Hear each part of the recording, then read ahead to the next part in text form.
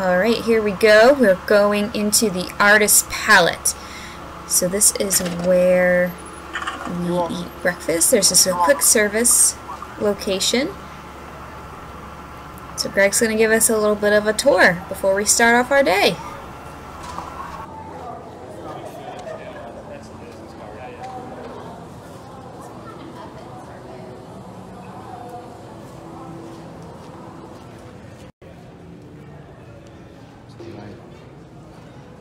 Hi. Are you filming? Oh, good morning. Good morning. We are at the artist palette at Saratoga Springs getting breakfast, and how it works here is you walk in and you place your order over here by the food, and they give you one of these slips, which you then take to the counter or the cashier, and they check you out, and they give you like a little, what's that, like waiting number thing? Like a restaurant buzzer. Yeah. And so Greg didn't get anything. The Mickey waffles with bacon. So it's 3 Mickey waffles with 2 slices of bacon, maple syrup, and a coffee. And that total was originally $12.55, but we also had the Tables of Wonderland, so we got a couple bucks off, and that got us to $10.04. So if you guys are thinking that you're staying here, this is approximately how much it would be to have Mickey waffles with bacon and coffee. So it is just past 8 o'clock, and I have my coffee. It's great. It is a cool day in Florida. It's not even supposed to reach 60, so sweatshirt and jeaning it. That's okay. When we walk around the park, it's not even going to notice the cold. So our plan today is to hit up Hollywood Studios this morning and hopefully check out Toy Story Land. Ride a couple rides, maybe try to see a show, and then we're going to try to get into Via Napoli for lunch around 11. And then do some stuff at Epcot, come back, shower, change. We have dinner reservations at Shula's at 5:15. So we're walking to one of the many stops here at Saratoga. Since we ate at the main building, we're going to use the main bus area. The bus stop has just like, I think I told you guys, there's like 6 or 7 here. Come on in, all the way down, up the stairs. It says we have 13 minutes till our next bus. So that's fun. We're walking into Hollywood Studios, and they have officially changed the bus location.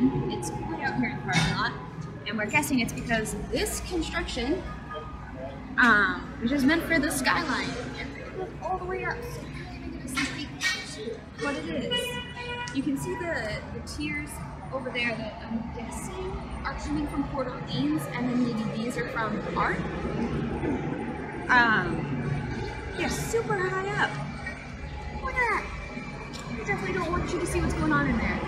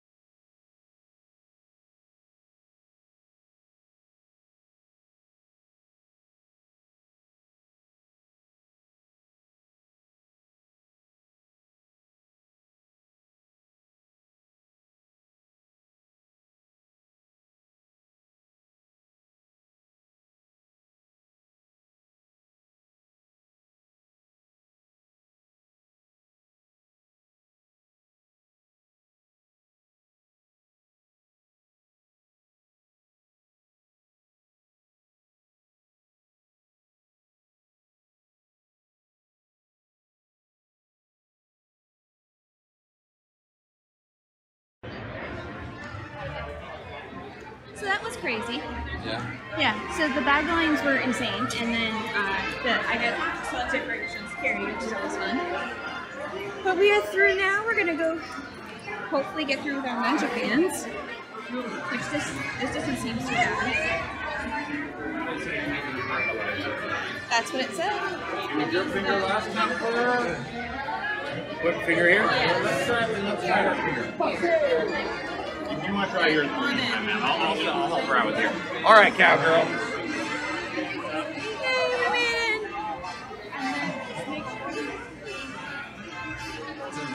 9 a.m. Maybe they have it locked up so people can please come in. Yeah, maybe it was like that time.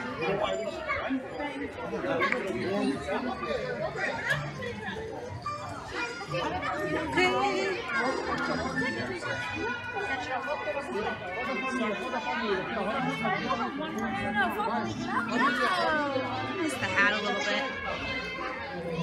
That's a great center location for everything. Every picture we take, it's me, Miles, and you two guys on either side going like this. Got it?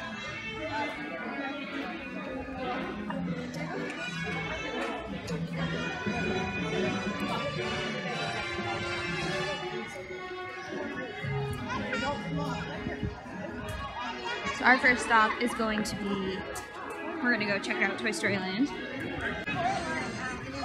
Here we go, guys. Slinky Dog Dash is already 65 minutes long, which right there, standby is already there for Slinky Dog Dash, and the park's not even officially open yet, so that's crazy.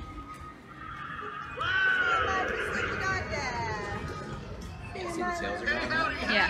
So they actually had to take the tails off of Slinky Dog Dash. We read this in the article because it was making so much noise. It was scaring the people and the kids, and they thought that the ride was coming apart. So if you go on the Slinky Dog Dash now, there's no tail on Slinky. Come on in and let's have ourselves a root-tootin' good time.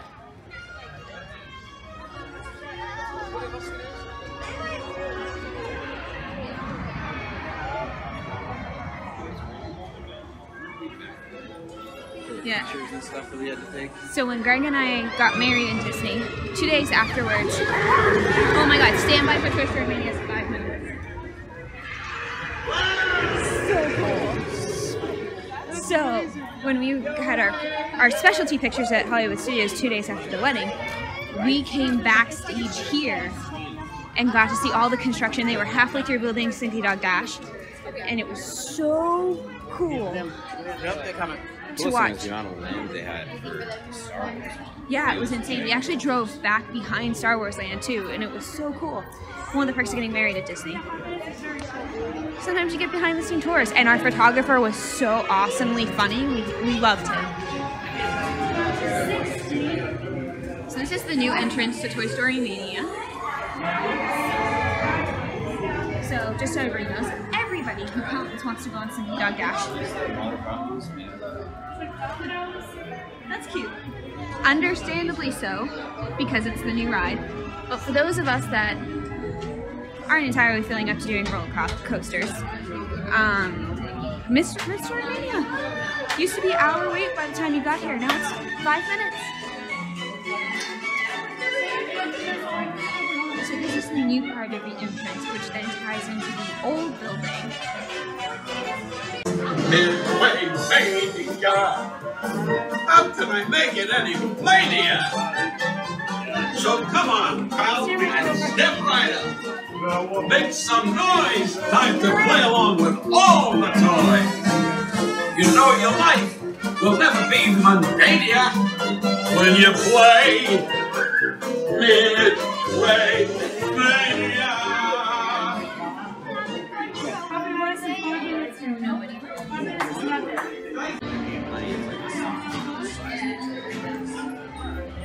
This door.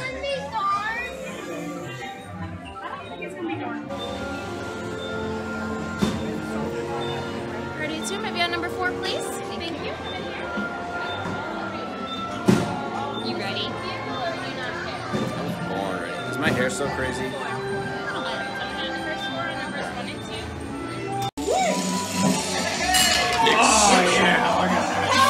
Congratulations.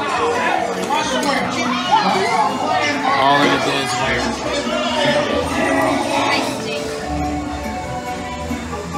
Best in vehicle, 23. Yeah, that's right. So Toy Story Land's getting a bit crazy, so we're gonna venture off and try to maybe do Star Tours and go to the launch bay, since Star Wars is one of our favorite things. So excited for Galaxy's Edge to open in late 2019. No release date yet. You know it's gonna be crazy. It's gonna be crazy. It's gonna be... The crowds from Toy Story Land will be no more. And when that happens, that'll be when we go on the Slinky Dog Dash. Yeah. But we'd rather walk around and take in Disney because we're only here for a couple days. And see all the sites that we know we love. But everything else seemed like less than a 15-minute wait, so why not try to get on Star Tours? Is the Chinese Theater, which used to be the Great Movie Ride. Pretty sure we got the last pictures in there. We were one of the last couples to get our picture outside and inside of the Great Movie Ride from our wedding. Aww. Miss you, Great Movie Ride. I really hope this Mickey Toon Cart is good, because the Great Movie Ride was one of my all-time favorite rides, so when they got rid of it, broke my heart. Absolutely devastated. If anyone from Disney, if an Imagineer, or anybody from Disney is watching this video, you guys really need to do a nostalgia park. Retro park. A retro park. With rides from the old days, like Mr. Toad's Wild Ride, and the Great Movie Ride, and Horizons, and all that great stuff that went away. And I'm not saying great stuff didn't come in afterwards, but those of us that have been coming here for 26 years missed those rides. We want to share those experiences with our kids. And we want to share those experiences with our kids. And for people like my Disney aunt, who's been going to Disney for 40 some odd years, she would be more inclined to come back over and over again if those classic rides that she loved growing up were still available to be ridden. And it could be as cool as you have a simulation of the old Star Tours in this vintage park. It would be great. I love Disney, I do, but when you guys get rid of the stuff that I love even more, it breaks my heart a little bit. And you know, Horizons went away and Soarin' came in, and Soarin' is a great ride, but I do miss Horizons. I miss the orange smell. That was really what it was. It was the citrus. End of Disney. Yeah. And Mr. Toad's Wild Ride I used to love as a kid, and I'm the biggest Winnie the Pooh fan, so I love that Winnie Pooh came in. I don't know. But please, if anybody from the Disney Imagineer Works Innovations Department, Retro Park, so needed. You could call it Disney's Old Adventureland. Stop. I'm gonna get off my soapbox now because we're gonna go on Star Tours.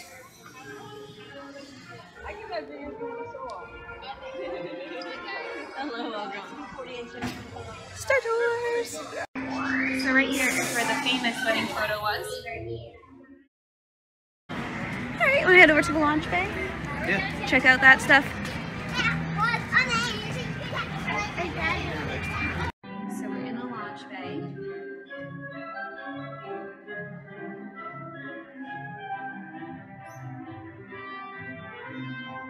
Solo, a Star Wars story. There's Millennium Falcon.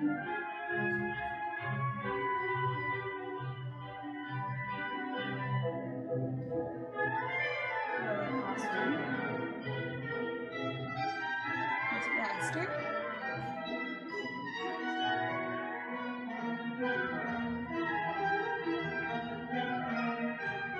Long time ago, Galaxy far away.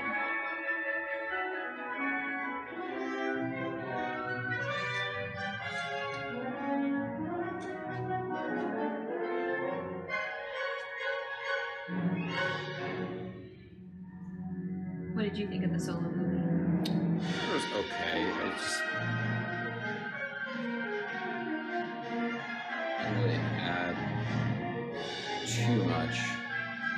honest, I was kind of falling asleep parts. Yeah. I mean, we watched it like pretty late, but there's no suspense because you know who's gonna live because you're gonna see everything else beforehand.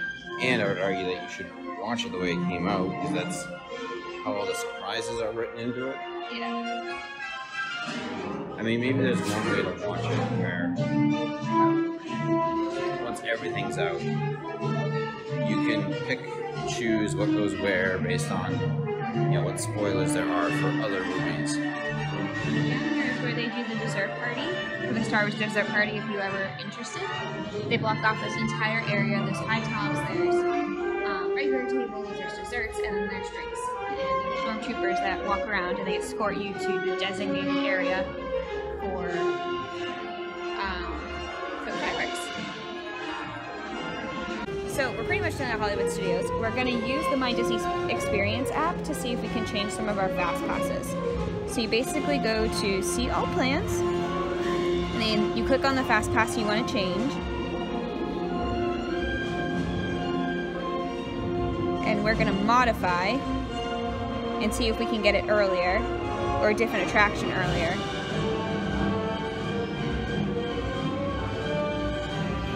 Let's see if we can get something at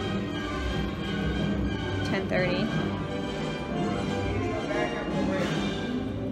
Can't get it till 3:15. Yeah, I imagine most of them are Pretty much booked. So we'll. You never know. You never know. Some people cancel. So we'll just hit the morning and see if anything comes up. 3 p.m., 6:30, 10:20, 4:40.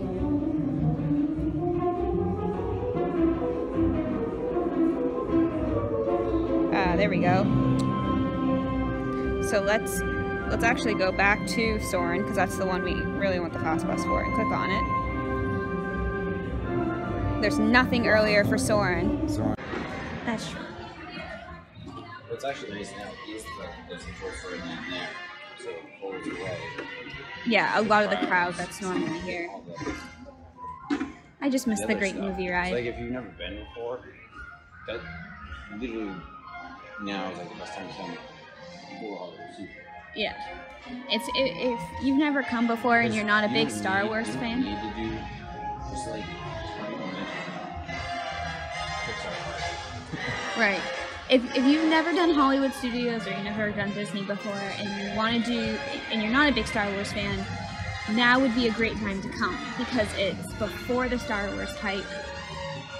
The little kids are all being drawn towards the Pixar Toy Story Land. So there's nobody waiting in line for Rock and Roller Coaster. Where's, but it's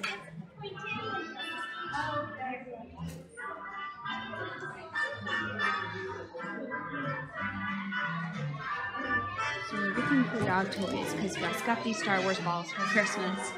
We got 3 of them, and both dogs love them. So there's clearly not enough to go around. And Gus tends to lose balls in nature because he or Kira will go hide them from each other. I don't see any in here, so I'll probably hit up Magic Kingdom. Yeah. Alright.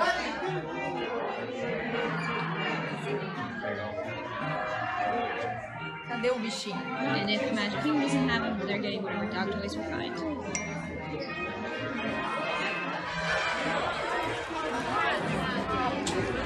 It's another quick trick for those of you who haven't done Disney before. When you're leaving the park, if you look and you see that the main aisle stores are empty, take them through to the end. So we just bypassed the whole crowd that was booking just by walking through the store to get to the exit. You can do this in Magic Kingdom. You can do it at Hollywood Studios. Animal Kingdom and Magic Kingdom, or Animal Kingdom and Epcot, you can't really do it, but Magic Kingdom and Hollywood Studios, for sure, you can do it. So we're either going to walk or take the boat.